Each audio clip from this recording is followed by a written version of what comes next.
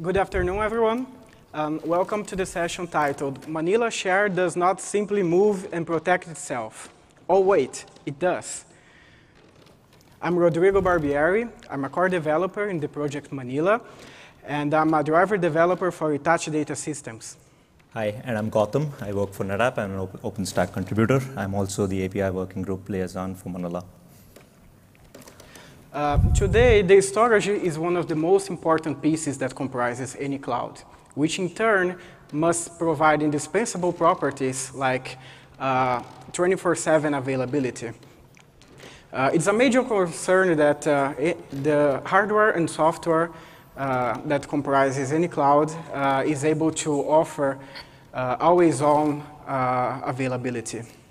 So when you have this hardware and software that needs to offer availability, you'd like to test them over and over again to make sure that these disaster recovery mechanisms are fail-safe and they're most importantly reliable. So one of the things that we'd like to provide is the ease of performing switchovers and switchbacks, failovers and failbacks any number of times, right? And this determines how resilient your cloud is in the face of any failures and how amenable it is to any maintenance and lifecycle operations. You can switch. In several cases, administrators have to develop and perform maintenance on several complex scripts in order to maintain, protect, recover, and move data in order to minimize downtime. And so when you have a cloud that's running multiple storage vendors, right? So, and you know that this vendor is running SnapMirror, and this vendor can do recovery point, and this is how you move data for this vendor, and this is how you move data for this other vendor. But what happens when you want to move data from this vendor's storage to this other vendor's storage, right? And there's also this concept of, oops, sorry, I'm a little messed up with my slides today. Okay, so there's also this concept of being, managing all of these without having to worry about all of these intricacies that go with specific storage systems. So many a times cloud administrators are probably going to switch to slower and more inefficient ways of talking to all of their cows with the same language. So in heterogeneous clouds that are running storage from different vendors, these scripts become even more complex because they have to maintain and provide interoperability between those different storage vendors. Okay, next. One of the solutions is using Manila, and multi-vendor storage abstraction that works. So for many releases, cloud operators have tried and experienced the simplicity that OpenStack Manila brings to their clouds, right? The self-service storage abstraction that abstracts away all of the complexities that you have to deal with individual storage vendors, right? Many clouds are just one storage vendor. That's all right, but that's still dealing with having to write API calls to these storage vendors. And the service architecture that Manila has is something that cloud operators are already familiar with.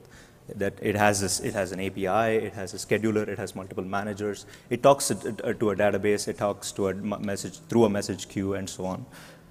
So what Manila can bring to you, and what Manila has been bringing to you, is reducing all of this back-end storage complexity and delivering all of these features that you still care about through a consistent and a RESTful API.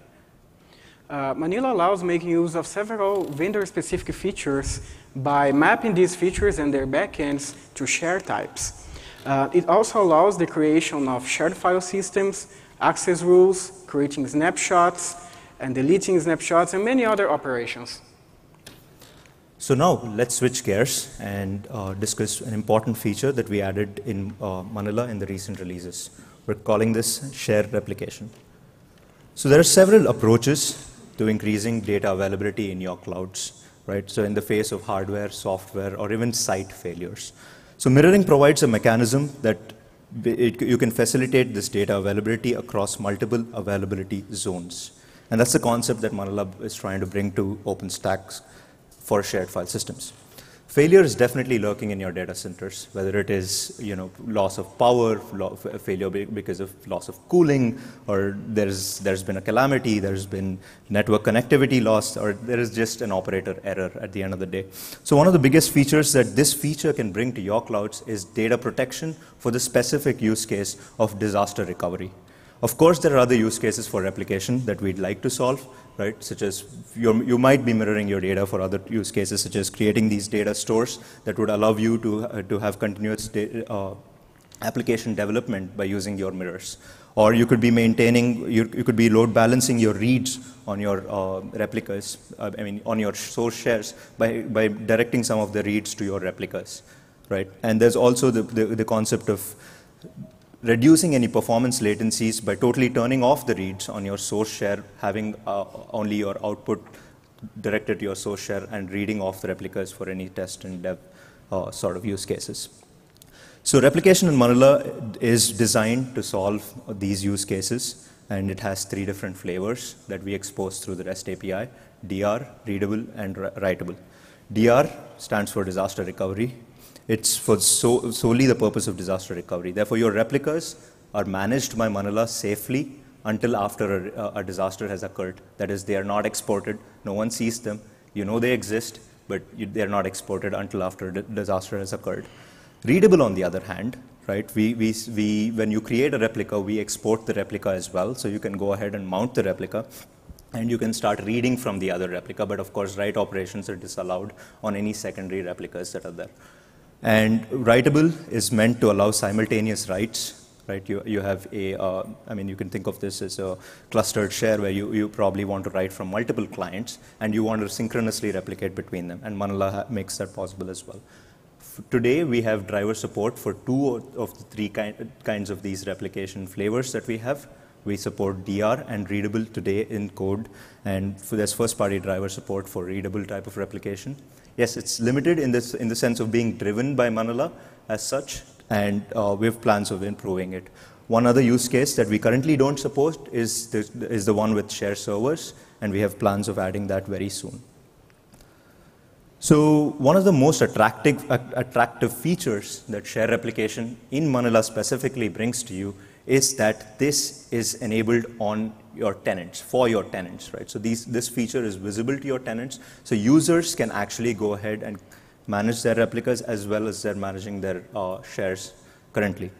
So this allows for users to write applications that are aware of their data protection strategies and so on. Of course, you don't need to consult the administrator. We're taking away one more level of indirection over there to talk to your own replicas and so on. And you can test your disaster recovery strategy by performing any number of failovers and failbacks. So we create this ring of replicas, and you can always fail over and fail back, and you can test this even before you actually go hit that disaster someday. Manila also ensures that both your data and associated snapshots of a given share are replicated to the destinations. And you can definitely always continuously monitor the health of these replicas as you see them.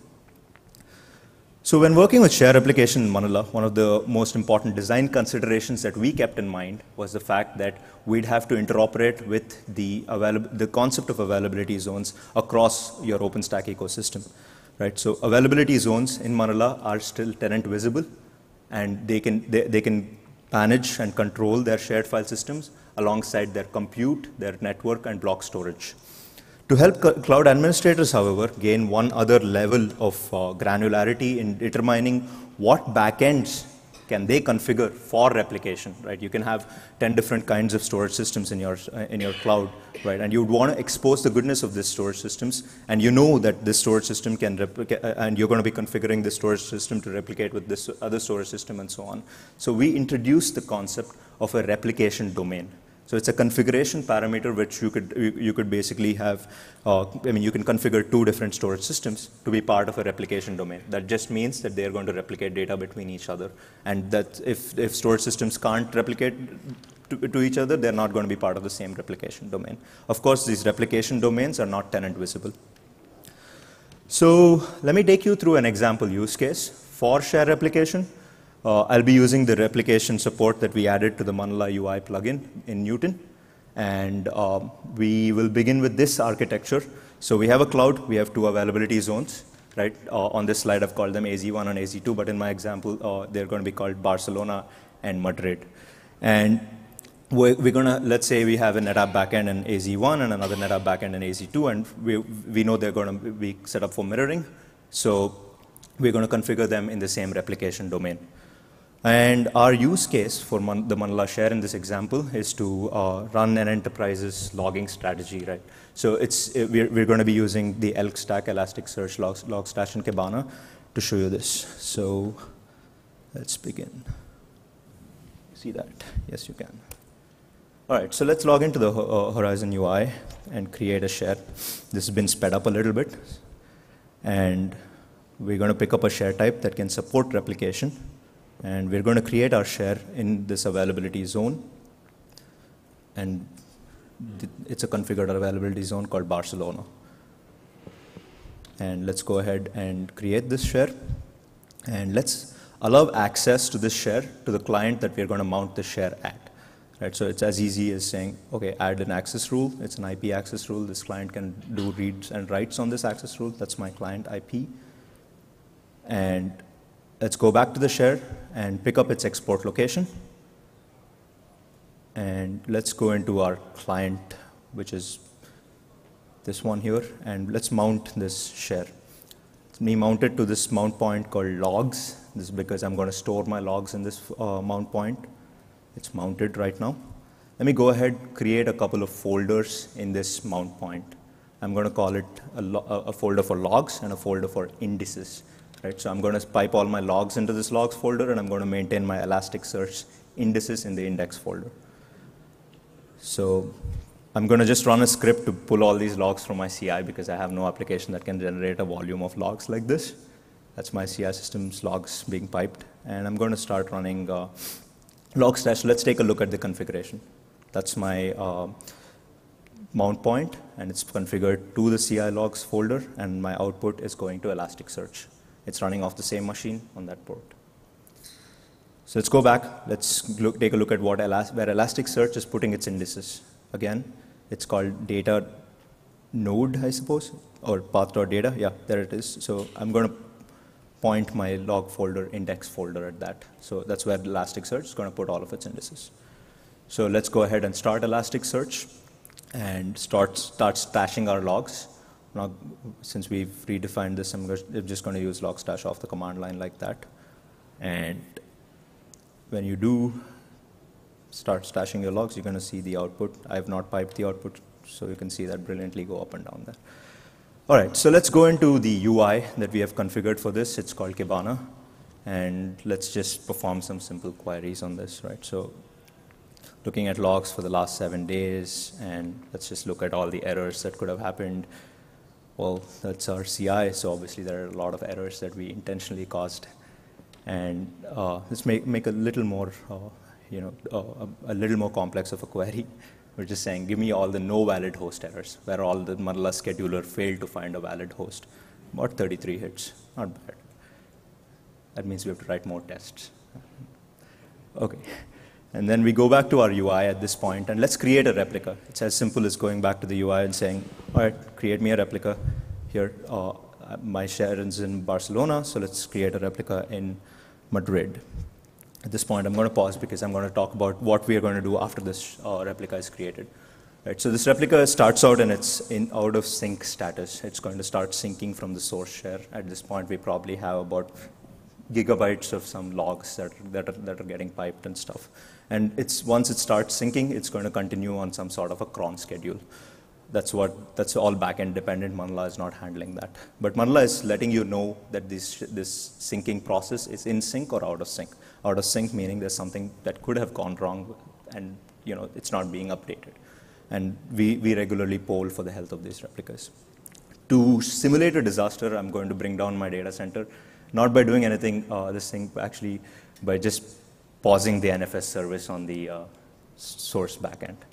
So let me go in, right, let's wait for the replica to go in sync. And let me go into the system manager and disable the NFS service. So this is a disaster, right? My logs have stopped stashing, everything is stopped, and then Kibana tells me, oops, can't connect to Elasticsearch, I'm down, right? So logs have all gone, end of the world. Let's go ahead and promote our replica. It's as simple as saying, set this replica as active, and there we are. We start doing it, and Manila sets this share into a replication change. You can't do anything to this share while it's in the replication change. Let's pick up the new export location that gets generated. And that's logstash puking all over my screen. Let's go back and unmount the old replica. Let's do this a little gracefully. And let's go ahead and mount the new share. Of course, all of this will be scripted in your environments. I'm just typing them out for ease of use. And let's look into this mount folder. Of course, I'm not going to validate each and every thing is there, but of course, we're going to start stashing the logs again. We'll see how that works. We have our logs. We have our index folder. So, all right. And then we will go back and we'll start the logstash thing again. So we know our source is still writing, so we can just go ahead and stash it. So pointed at the config file, logstash picks up where it stopped, and there we go again. At this point, let's pull up the user interface. Boom, it's back. So indexes are all fine and healthy. Let's just search for something. These are all the times that Manila actually created a share, 520 to 25 times. None. All right, so that was how simple it is to use share replication through the UI. It's not showing. Oh, sorry. Okay. Let's talk a bit about share migration now.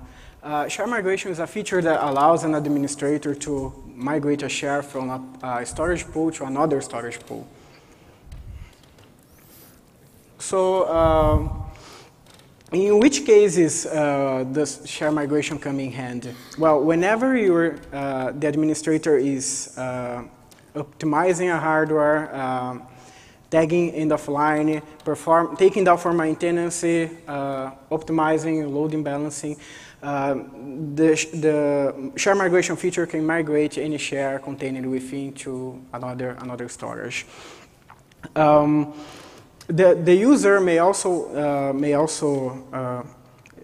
it's the previous one. Okay. The user may also want the share to be closer to his location for better performance. So that's another use case. And better yet, share migration allows the administrator to migrate a share from one vendor storage hardware to another storage hardware from a different vendor. So with share migration comes its own benefits and challenges. And whenever the administrator is trying to perform a share migration, it may be necessary to change certain properties that are available in Manila, such as driver modes, share network, share type, and availability zones. And in order to migrate your share to your destination of choice. And the share migration API allows the administrator to change these properties when performing a migration. Also, share migration performing a migration may disconnect some users that are connected to the share. And that's why we designed this feature to have a two-phase approach. One phase is the one that copies files, and the other one that's we call cutover phase. It deletes the source shares and perform export location updates and network paths updates, thus possibly disconnecting the clients. Two flavors of migration are supported. One is the driver-assisted migration, where the vendors can expose their advantages, such as more efficient ways of migrating shares, and a host-assisted migration that is able to provide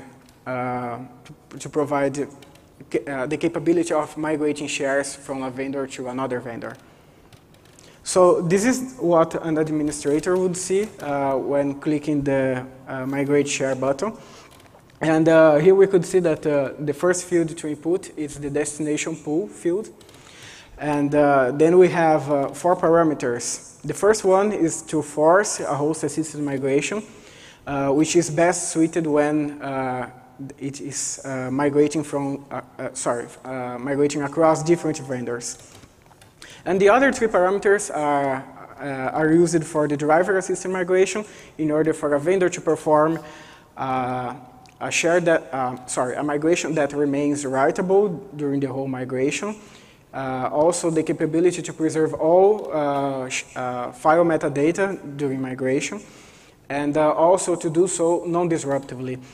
And we also see 2 drop-down lists in order to select new share networks and new share types that may need to be changed in order to migrate your share to your destination of choice. So when the administrator clicks start migration, it will start the first phase. In this phase, the share remains accessible, and it may be accessible only in read-only mode, depending on whether the driver supports a writable migration or the host-assisted flavor is used. This phase is also cancelable, which means that the administrator can go and decide to cancel this migration because it may take a very long time, hours or days, depending on the amount of data. And he can also obtain the progress of migration, so he can have an idea of how long it's going to take to complete. And then after the data copy phase is complete, we proceed to the cutover phase. This phase is expected to be disrupted, but it may not be if a vendor is able to implement a non-disruptive migration. And then depending on the circumstances, like same storage pool or same backend or different availability zones, this phase separation is implemented like this in order to provide the convenience to the administrators to choose the best moment to trigger this phase in order to minimize downtime. So what magic is that can migrate shares between different storage vendors? Well, it's no magic. It's just a data service, a dedicated data service that works like an automatized administrator. It mounts the source and destination shares and copies data over. It offers best performance when deployed standalone on a single server. So it does not disrupt the other services that are running, the drivers or API or scheduler. Now we are going to demonstrate a migration between 2 different storage vendors. One that is the generic backend using the generic driver provided in Manila, and the other one is the Hitachi HNS backend.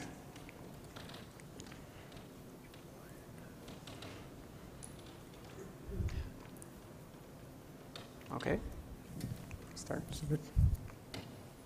So let's log into our OpenStack dashboard as an administrator, and let's see which shares we have.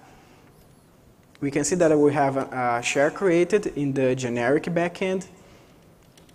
It already contains an access rule, which provides access to a guest virtual machine. Let's copy the export location and mount it on our guest virtual machine.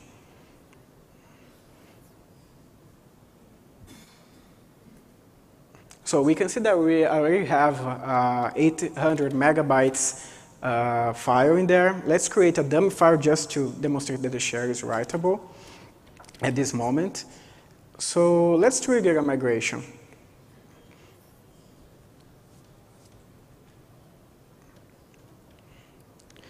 Can you please pause? Oh, yeah. Thank you. So let's fill here the destination pool. string. That's where we want to migrate the share to, the HNS backend. Here we're going to select the forced host-assisted migration because we're doing a migration between different storage vendors. And deselect the other ones because those are only for driver-assisted. Now we're going to deselect the share network set as empty. And we're going to choose the share type compatible with the destination. This is in order to change the driver mode. Okay, so we have just triggered a migration. We can see that the status changes to migrating. Let's try to obtain this progress.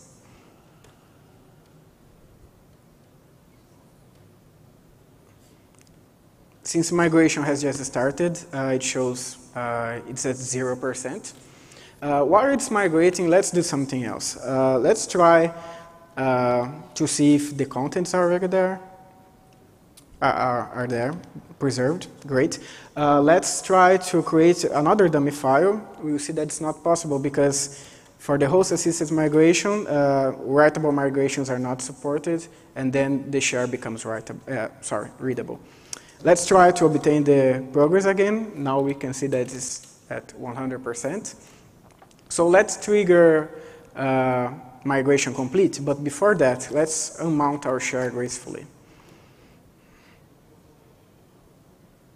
Okay, let's trigger complete migration.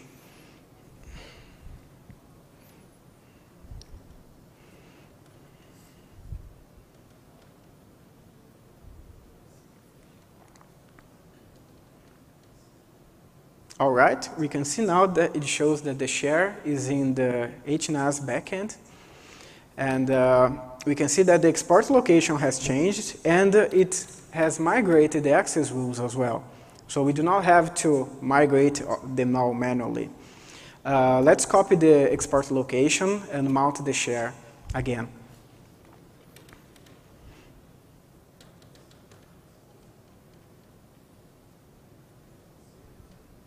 So we can see that the contents are there. The dummy file that we created has been migrated. We can create another dummy file here.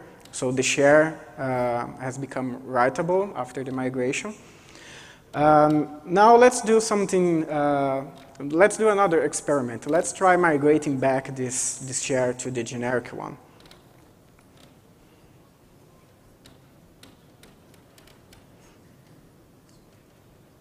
So let's go back to the list of shares and click Migrate Share. We're going to input the pool of the generic backend. Again, select first the host assisted, deselect the other ones. But now we have to choose a share network because the driver mode of the generic backend requires using a share network. And we will also change the share type to be compatible.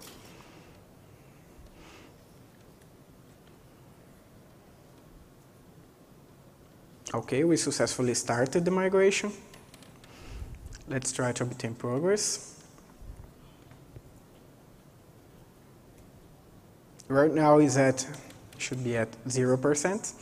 And for the interest of time, this video has been sped up at this moment. So we will obtain progress again and see that right now it's at 100%. Let's trigger migration complete then.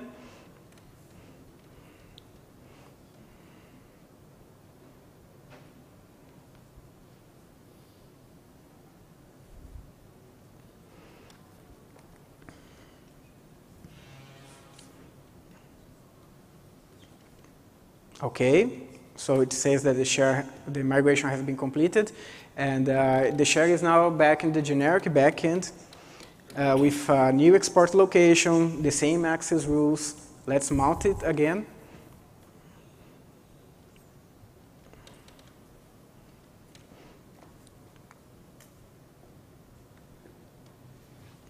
And we can see that the data has been transferred back along with the file that we created in the HNS backend. So we have all files there with all their content. That's it for the share migration. Awesome. So now that we've gotten you acquainted with the work that we've done so far, let me present to you a prototype of something that's going to be part of a future release, non-disruptive data motion. So Manila is poised to expose the goodness of backing storage in terms of providing non-disruptive operations to the tenants of your cloud. So in this example, we'll be using a Manila share to run some live workloads. And while those workloads are running, we're going to be moving that share from one storage pool to another storage pool. The workload that we will be running, interestingly, is your OpenStack instances, that is Nova compute nodes. We will do this by using the Manila share as the NFS backing store for Cinder. And so let's begin.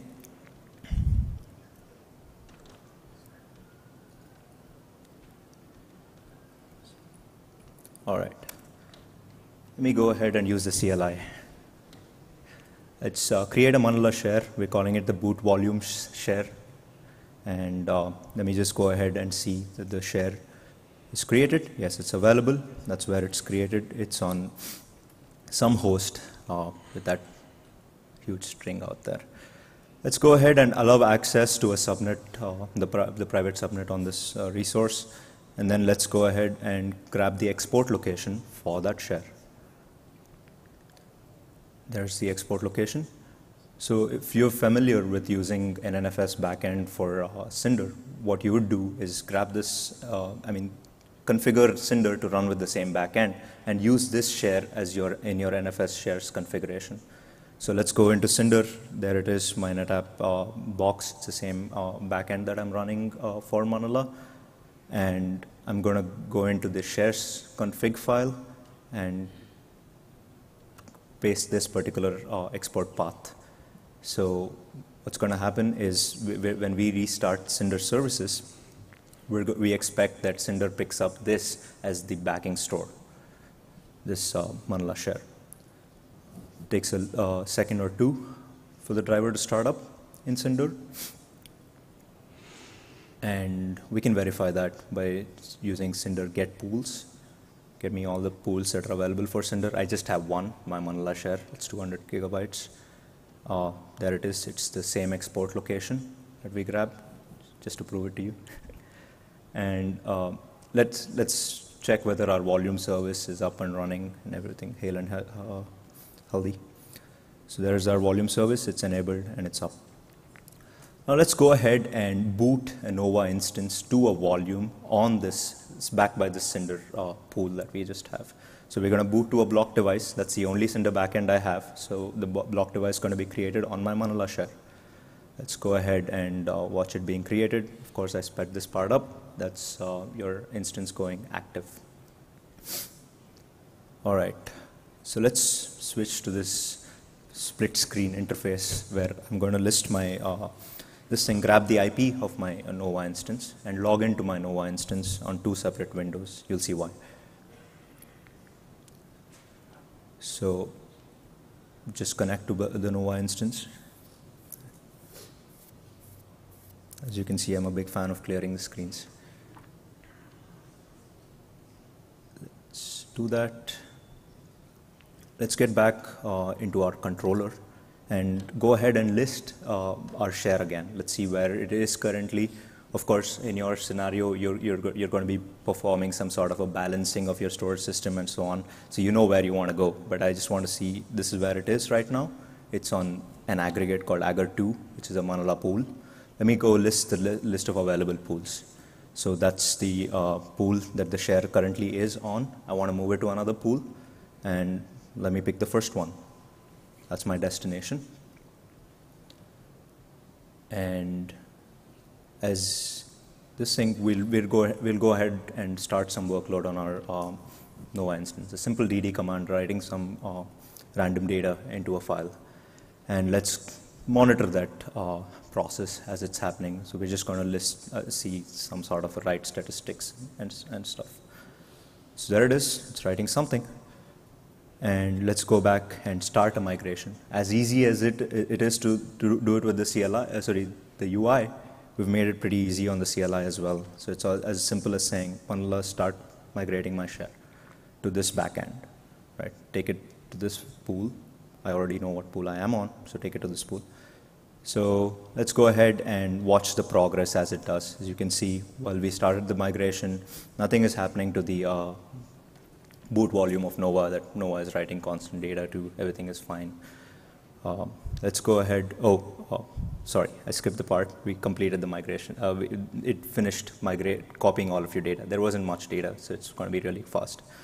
So we've started the cutover phase at this point. We expect our Nova instance to crash. I should have practiced this. It's not crashing. All right, and we've moved to a different storage aggregate. What's happening? That's good, not crashing. All right, so as you can see, the Nova instance is unaffected, and your Manila share is moved to a different aggregate. All right. Cool. Okay, so that wraps up the main content of our presentation.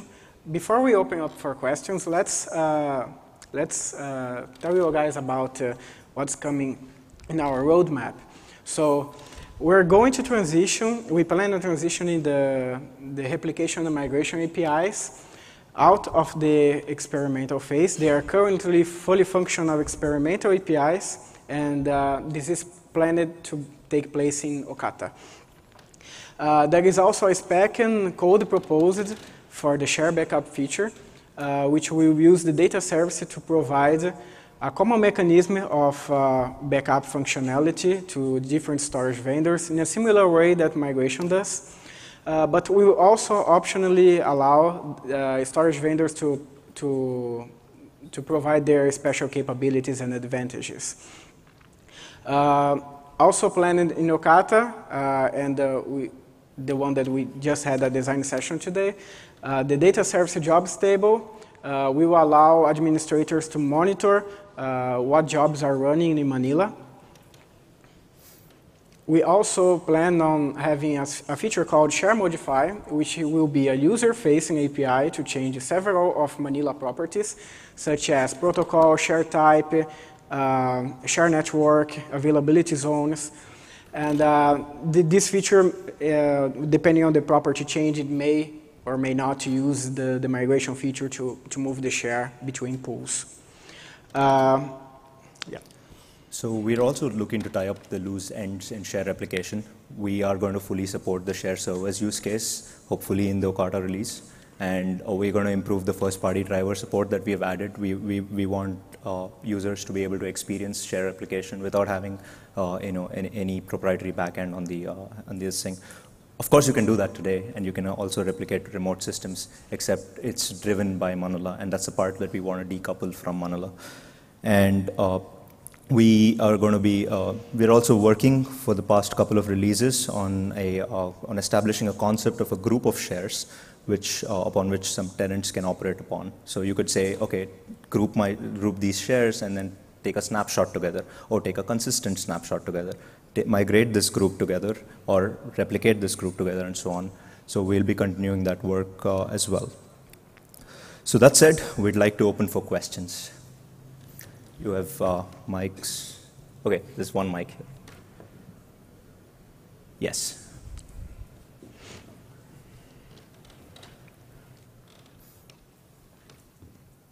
So the demo of live migration, or sorry, you can call it that, was really cool.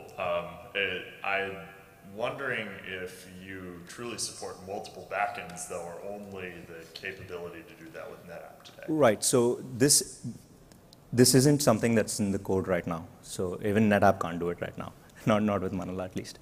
So there are many vendors that can actually migrate non-disruptively from their own storage to their own storage, right? So we'd like to expose this functionality through our API, so that administrators, if they know that they're just rebalancing between the same vendor and stuff, they can possibly perform this migration non-disruptively. So this is just one of the prototypes, and this is code that we'd like to commit in the future releases. Okay, thanks. Yep, no problem. Anyone else? Yes. It's too far. Okay, I can repeat your question. I think the answer is yes, but do you support migration between different protocols? Do we support migrating between different protocols? Not yet. The migration allows changing the properties that are mentioned, that are share type, share network, consequently driver mode and availability zones, but the destination pool has to support the same share type as the source. So the share type is preserved when it is migrated. Maybe I missed this, but can you explain why you had to manually complete the migration? The purpose of manually completing the migration is so the administrator can have the best precision in order to minimize downtime. So the administrator can leave overnight copying data, or if he has a database application running, he can pick the right moment to trigger complete migration, which should be a very quick operation, and minimize downtime to his application, to his clients that are using the share. That's true, and while non-disruptive operations can actually complete on their own, right? So technically you could kick off the migration and just expect it to complete with this level of transparency. We wanted that simplicity to be in the API to allow for a two-phase. So administrators know they're performing a non-disruptive migration, but they'd still have control of when to kick off the complete. They could script it if they wanted. Yes. Would it be an option to actually trigger such a migration and have like multiple completion at the end? Yes. So you could possibly write something over Manila. Just use the same API to. But it would be outside of Manila. Yes. You can write a script that washes the get progress output, and based on the status, you can trigger. What I mean is like that Manila does that. Like when you like trigger the migration, it's an option to actually say like once you're done, please just switch over. No. Right. This is just a suggestion. Oh. Yeah, that's a great suggestion. We did consider that, but we have so many different flavors of what this backend engine that we've built is going to use, that we wanted this two-phase, API. It should be really simple to write those two curl commands in one script. Yeah. Or you should use the Python Manila client. Sorry. Any other questions? All right. Thank you, folks. Thank you for joining us. That's Rodrigo, and this is Gautam, and you have your. Thank you. Thank you.